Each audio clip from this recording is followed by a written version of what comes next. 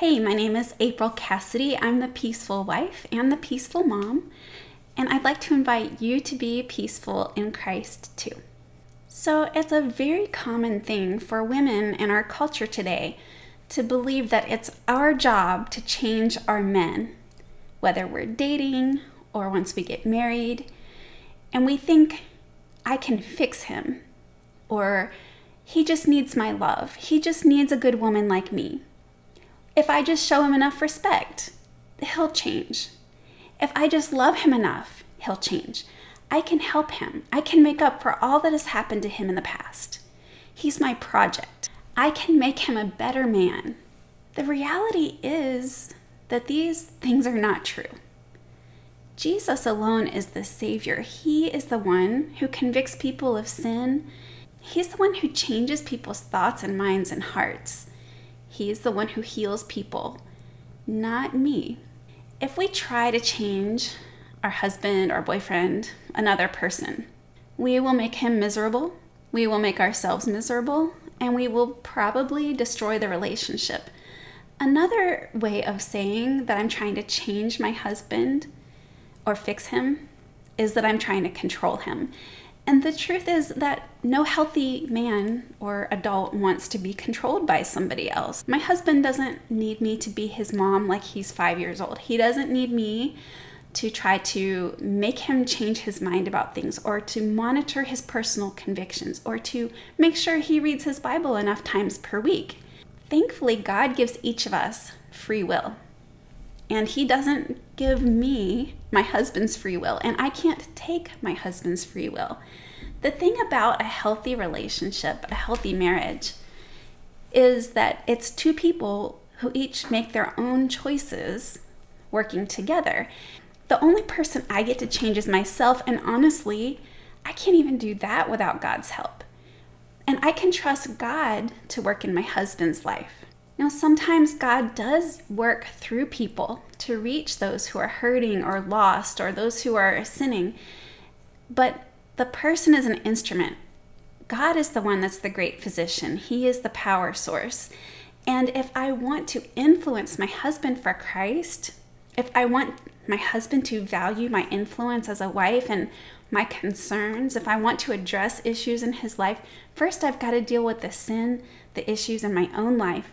And then I can't deal with issues in his life in a sinful way. I can't look at him, at the speck in his eye, and come at him with a huge beam in my eye of pride or control or disrespect or bitterness or hatred, and demand that he let me take the speck out of his eye because you're not reading your Bible enough, or you're watching the wrong kinds of TV shows, or you're not doing what I think you should do. You need to bow to me.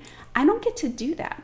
I can say things like, hey, it would mean a lot to me if we could avoid these kinds of TV shows. Hey, honey, I'd really like it if we could listen to more Christian music with the kids. That would mean a lot to me. My job is to be close to God for myself. My job is to honor God's word for me and his commands for me. My job is to be filled with the Holy Spirit and not act in the flesh for myself, and to not put a stumbling block in my husband's way. And God calls me to show my husband respect, genuine respect, to honor his leadership unless he is asking me to sin. When I try to change my husband, that is not respectful. When I try to make him do what I want and demand that he bow to my will, and that he maybe even idolize me and what I think is best, that is not honoring to the Lord. Some women think that if I can just marry this guy, he'll change. If I can just get him to be a dad, then he'll change, and I can make him be a good man and a good husband. No, I am not God. The institution of marriage and parenthood don't change people to make them more like Christ. It takes the Holy Spirit to bring conviction of sin, salvation, a change of mind, a change of heart, and a transformed life that looks more and more like Jesus. I can't drag and force someone to be more like Jesus. Acts 4:12 says, "And there is salvation in no one else, for there is no other name under heaven given among men by which we must be saved." My name isn't there. Jesus' name is the one that we need for salvation. Quite honestly, I am a terrible Holy Spirit. If I go into marriage thinking I'm going to wave a magic wand and fix all of my husband's spiritual, emotional, financial, addictive issues, then it's going to be a pretty disappointing situation. Because if I marry someone thinking I can fix this drug addiction, I can fix this porn addiction, I can fix the fact that he doesn't want to go to church, I can fix the fact that he spends 40 hours a week watching TV. If I just love him enough, if I just correct him enough, if I just lecture him and preach at him and nag at him enough, then I can change him. No, this is not true. If I attempt to convict my husband of sin, I just end up shaming him, trying to control him, condemning him, having a critical spirit, humiliating him, discouraging him, and pushing him away, repelling him from myself and even from God.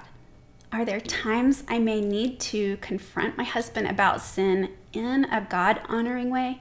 Yes, but my heart has to be right first. I have a video about this and I'll link it at the end. Jesus is the one who died on the cross to save people from their sin and give them eternal life. I did not. He is God. I am not. It's important that I not get confused about this. And sometimes, although we wouldn't say it, that's how we act. As if I know best and as if everyone should just do what I say because I am so wise. No, God has wisdom. God is so wise. He's the one that changes people. I have a post about this topic you're welcome to check out on my blog, peacefulwife.com. And you can find me on peacefulsinglegirl.com. You can also find me on Facebook at the Peaceful Wife blog and on Instagram at Peaceful Wife. I'm glad you stopped by. I hope you will like, comment, share, or subscribe. I'd like to also take a moment to share the ABCs of salvation with anyone who doesn't know Christ as Lord. Today is the day of salvation. None of us know how much more time we have, and so we need to be ready today. There's no reason not to make things right with God today so that we can be prepared for whatever may come. I'm also going to have this linked below. The ABCs of salvation are A, you admit that you are a sinner, that you can't be perfect and holy enough in God's eyes to be right with Him on your own. You can't earn salvation or heaven. That if you stood before God on your own, you would stand condemned because you have messed up and have not met God's perfect standards. So you admit you're a sinner, like we all are, and you turn away from your sin toward God. Romans 3:23 says, "For all have sinned and fall short of the glory of God." And then B stands for believe that Jesus, who was God in the flesh, died on your behalf to pay the price for your sin, to give you a way to be in right standing with God, to be forgiven. He lived the perfect life that you couldn't live. He died the death that you deserved, and he rose from the dead in victory over sin, death, and the grave on your and my behalf. Romans 6:23, the wages of sin is death, but the gift of God is eternal life through Christ Jesus, our Lord. And then C stands for confess that Jesus is your Lord. This means Jesus is now your master. You live your life for him and his glory rather than for yourself. You say it out loud to others. You live it from now on for the rest of your life. You lay down your will and your desires and follow him, inviting him to direct and use your life for his will and his glory. Romans 10:9-10, if you confess with your mouth Jesus is Lord, and believe in your heart that God raised him from the dead, you will be saved. For with your heart you believe and are justified, and with your mouth you confess and are saved.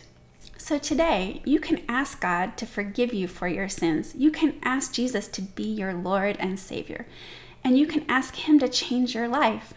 You can ask him to heal you and to give you the ability to have eternal life with him as you trust what Jesus did for you on the cross. You can follow him as your Lord from today and now on, and you can read the Bible. You can get to know him. You can pray and ask him to help you grow as a Christian. If you have any questions or comments, you're welcome to leave them. And I hope that you will choose to have a peaceful day in Christ.